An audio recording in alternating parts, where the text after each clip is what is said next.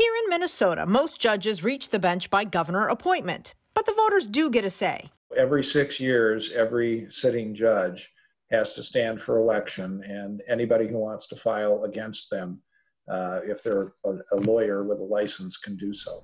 However, even the most informed voter has that moment when they turn over the ballot and think, I have no idea who these people are. Right now, it's difficult for any voter to feel like they have a meaningful voice in who sits on the bench because they just don't know enough.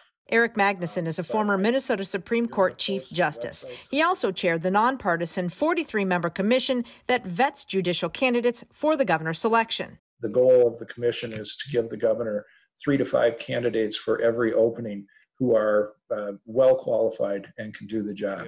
Magnuson is also part of a commission led by former Governor Al Quie, who believes we should move to a retention election system for judges. People would still get to vote, but instead of choosing between 2 candidates they don't know, they would just vote to keep or replace the sitting judge. And they would have much more information to go off of because a nonpartisan commission would evaluate the judges based on merit. The voters would get a report card that they could actually go read and get more details about the judge. We can't do that now because although you could evaluate the sitting judge, there's no way to evaluate the opponent. The opponent has no track record as a judge. To move to that system would take a constitutional amendment. So for now, you still have to decide between 2 candidates you don't really know.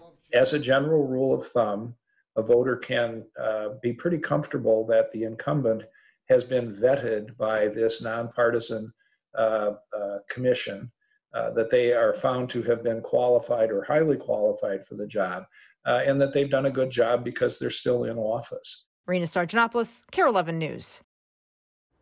The Secretary of State's office does host the websites for judges running for election. We have a link to that and other resources at KARE11.com.